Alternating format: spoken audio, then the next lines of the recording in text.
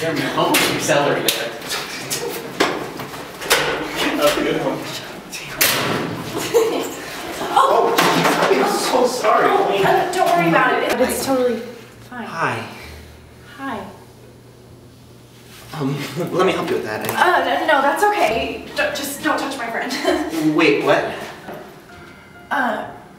They're not real. Who? My friend. They're not real. Are you serious? Yes and no. I know you.